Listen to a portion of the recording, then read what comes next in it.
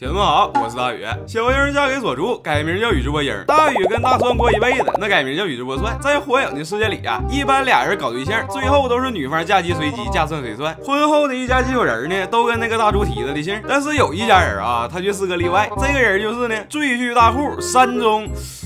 不对，是漩涡九心带呀！很多大宇跟铁子一样，朝思暮想，想入非非，是说啥也没想明白，为啥鸣人是叫漩涡鸣人呢？不应该叫波风鸣人吗？原著上解释说呢，这是为了保护鸣人。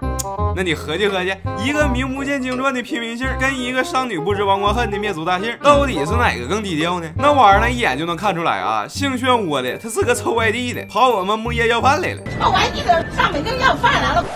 在火影前期，口蜜腹剑的三代老头一直从事着给鸣人实施1对1精准扶贫的工作。由于表现的过于出色，最终成了一名光荣的烈士。那根据第一部里边啊，热心网友袁先生提供的爆料，木叶高层之所以隐瞒鸣人的太子身份，主要是因为呀，咱们温柔强大、善良帅气的水门啊，在人界树敌过多，这样呢可以避免鸣人被仇家复仇。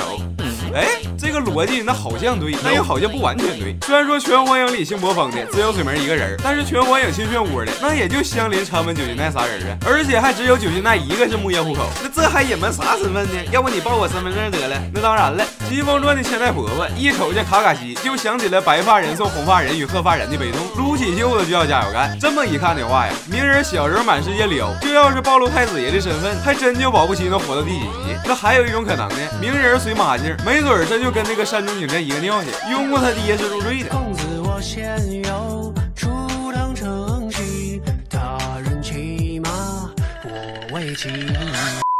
一个是出身平平的杰出青年，一个是没落贵族的优秀后人。水门跟九心带的结合，既是美好的爱情，更是符合火影迎娶人中立的政治传统。虽然水门是火影，但是人家是先成的家，后立的业，所以入赘了漩涡大姓也没什么毛病。那他为什么不叫漩涡水门呢？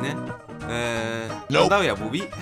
那以上的两种可能啊，一种是出自三代呈堂证供，另一种是帖子们的大胆猜测。不过大宇觉着啊，鸣人之所以不姓波风，还有一个更大的原因，那就是第一集啊，漩涡鸣人出来的时候，岸本还没想好永代妹是什么角色呢。别人孩子是父母爱情的结晶，但是鸣人这是先有的孩子后有的爹呀。那不信帖子们看水门第一集出场。